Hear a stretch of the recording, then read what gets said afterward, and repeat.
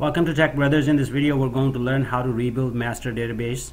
This video is going to help you under following scenarios. Number one, that master database backup is available, that you have master database backup, SQL Server is offline, and due to some reasons, corruption, the services aren't starting of the SQL Server, not even in single mode. So there are two methods basically that you could use to rebuild your master database. Number one, restore master database to another SQL Server instance, and keep in mind that I have put down here the same version. So if you have a backup of your master database and you're trying to restore it to another instance, that instance needs to have the same version and same service packs. So after that you restore that, we will move master.mdf, the MDF files and LDF files, and replace the faulty ones. And that's method one. And method two is rebuild all system databases and restore them after the rebuild. And in this demo we'll be taking the method one, and then in next demo we'll be working on method two.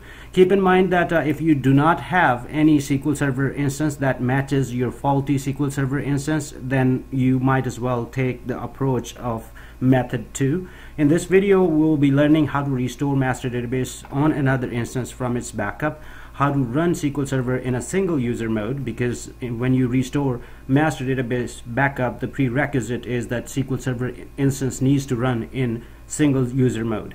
And how to restore master database, obviously this is all about, this demo is all about that. And resolution to the error can't log in SQL Server is in single user mode. And we'll be applying some logical tricks to that.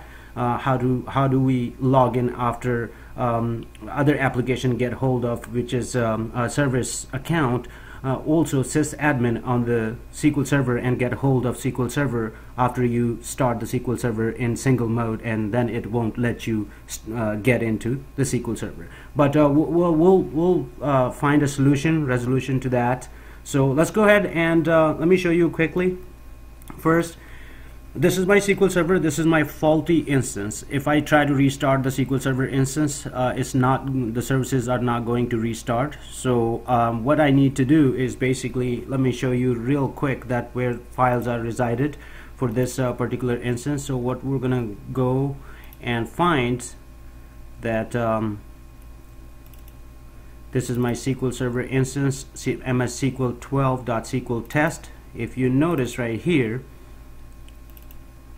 these are my system files right here, master and master log. However, these are corrupted, so I can't use them. Services are not restarting.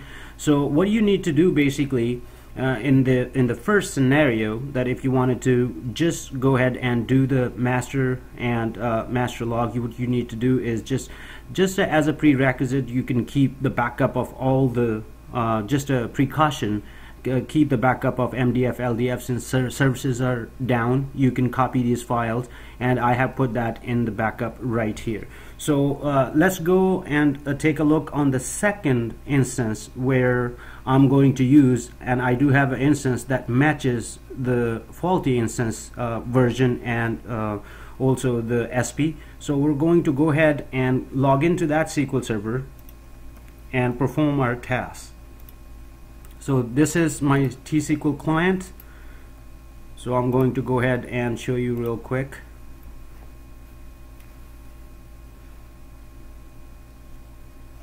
So I'm going to go ahead and log into this one.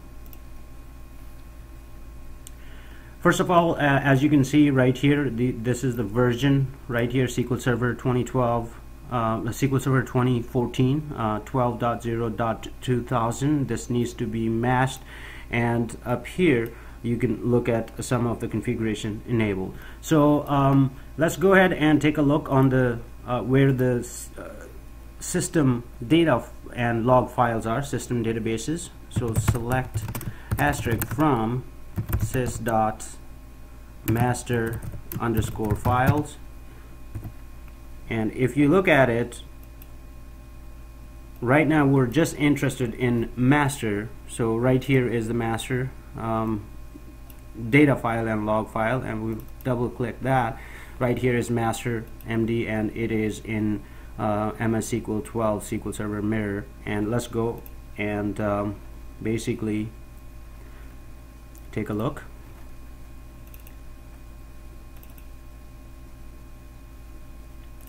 SQL Server, and here is MS SQL 12 SQL Mirror, and here is all the master and all the model and MSDB. These are the system databases that's already resided in it. Now what we need to do in order to restore the backup that we have for the faulty one, we need to basically first rename these master and log file and take a backup of every other every other data and log files of the system databases and put it in a backup, because we need to restore this instance back as well. So what we're going to do is first turn off the services of this instance. I'm gonna call it the target instance for you. That is going to be in our demo, the target instance. So up here I'm going to go ahead and stop the services.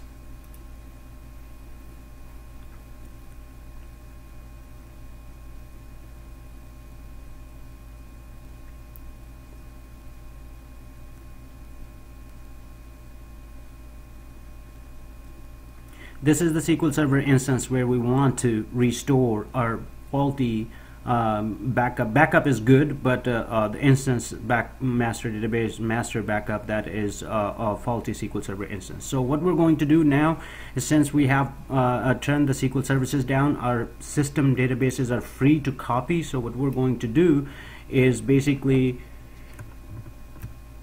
I'm going to go ahead and rename master underscore original,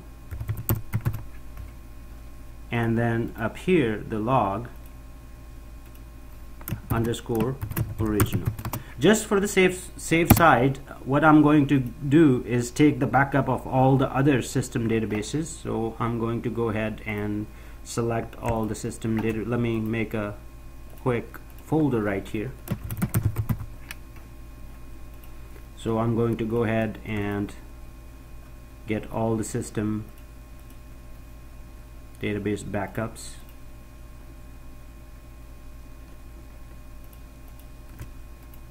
These are the file backups. So we're basically taking a backup of MDF and LDFs. Alright, we got the backup. Now we don't have the up here the master MDF and LDF. So now we can go ahead and basically restore our master database on this particular server instance right here. So in order to do that, we need to turn off all the services, so that because we need to put the SQL Server in single mode, and once we put that there, we don't want any basically user to come in and connect to our SQL Server. So let's refresh that, and everything is down.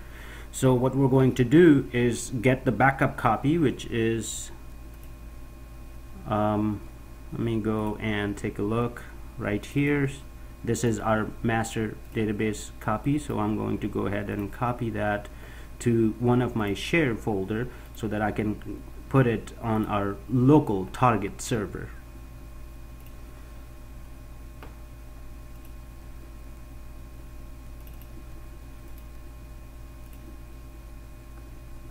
So that's master.bak. We're gonna go ahead to our target server and get that master and put it on our local. Date modified, I'm going to do copy this and basically go ahead and create another folder on our target server, SQL system backup. So I'm going to put our master backup, that is right here.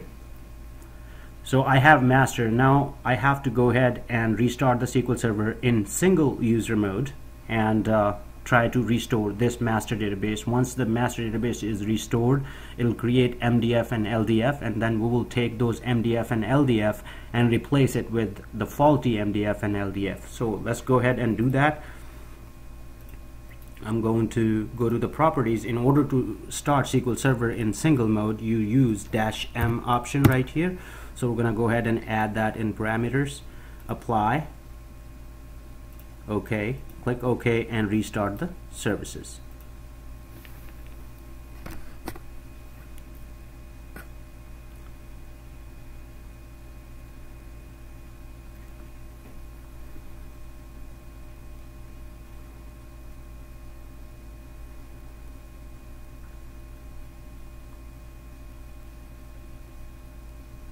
Oh, I apologize. Basically, we renamed those databases right here. It needs to be, we have a copy. Hold on. So we're gonna go ahead and basically let SQL Server use those master files.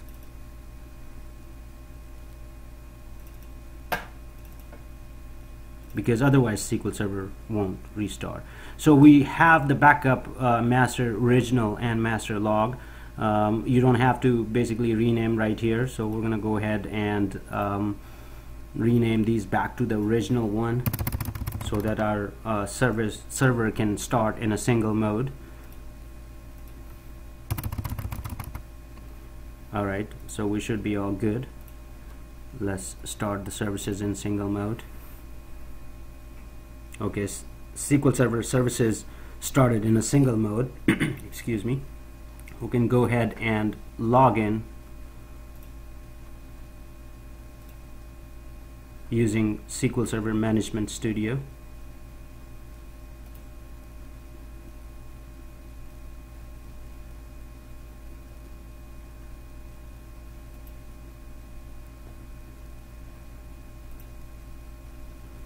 So we're going to go ahead and click on New Query.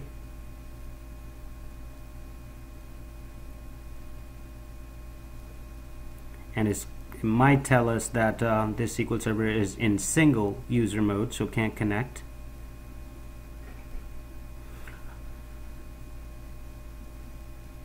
Alright, let's first go ahead and disconnect this and connect it again.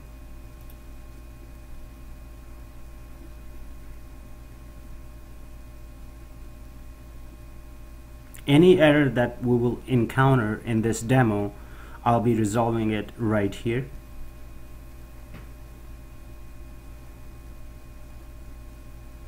Let's take a look if our services are still started. SQL Mirror is started, so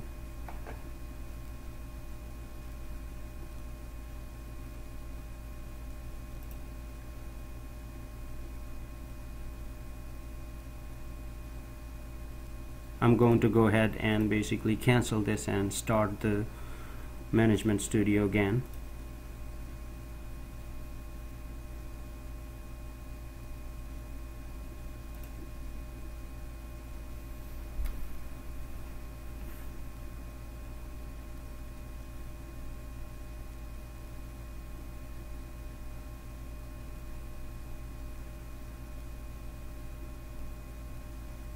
This is an unexpected error. The network, let me go ahead and start the browsing services. It might be, the browsing services might be different port and it's looking to go in on a right port.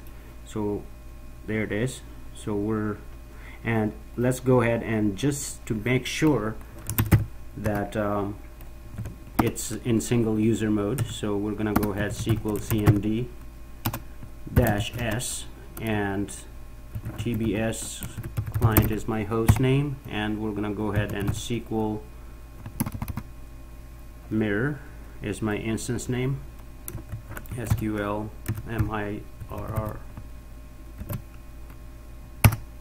As you can see that it is in single user mode. As you can see right here, the server is in single user mode. So basically when you connect it, it can only allow one sysadmin connection to the SQL Server. So if we try to connect to new query right here, it's gonna give us the same error, but that's okay. We're gonna go ahead and restart the SQL services one more time so that we can use SQL Server Management Studio to restore our database. So we're gonna go ahead and restart this. As soon as this restarts, we will go back to our login screen and try to log in into the SQL Server. You can also use sqlcmd to do that, and if we connect, it should let us connect. So we are connected with the SQL Server instance. Let's go ahead and restore our database from the backup of other instance, that is our faulty instance. Restore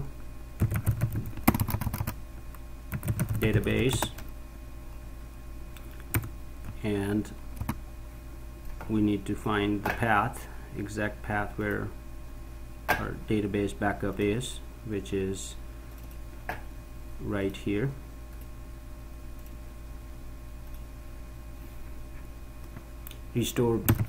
We're restoring master from disk equal to, and then you put the path of your backup file, and we're going to go ahead and tell it replace the existing one. So let's go ahead and run it.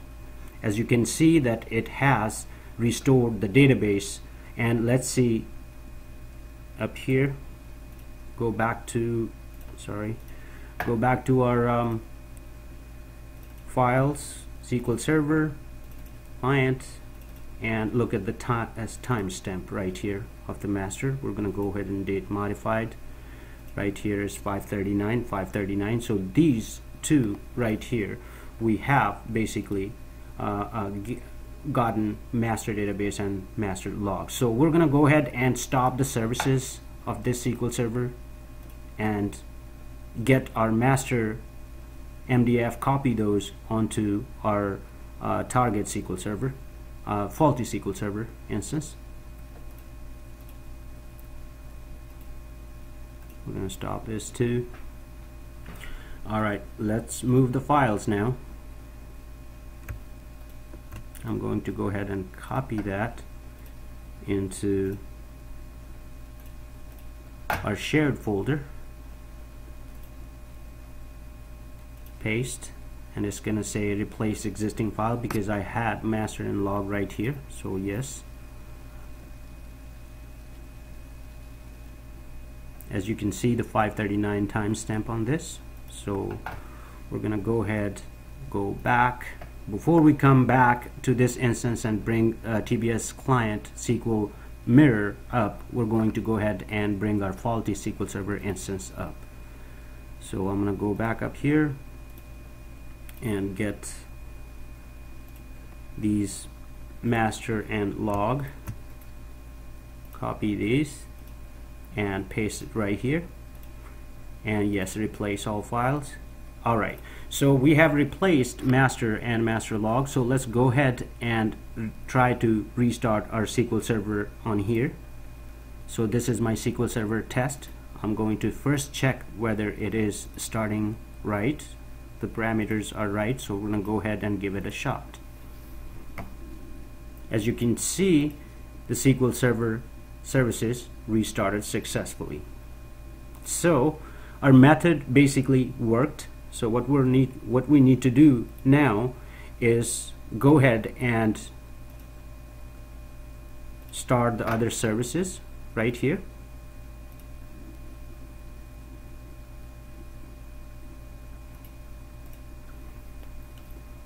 One thing I do want to mention, the advantage of this sort of solution is that you don't have to restore your other system database backups, such as other system databases such as MSDB and model, because if you go ahead and use the Method1 and it'll rebuild all the system databases, then that way you have to basically restore all the system databases once the SQL Server is up. So let's go ahead and look at it, what we did. So we did how to restore master database on another instance from its backup. We restored it and we made sure that it's the same version, but if there wouldn't be a same version, you wouldn't be able to do the Method1. In next demo we'll do the Method2, and how we ran the SQL Server in single user mode, and how we restored the master database backup, and how we got MDF and LDF from our target SQL Server to our faulty SQL Server and brought this SQL Server online. And I hope this video helps.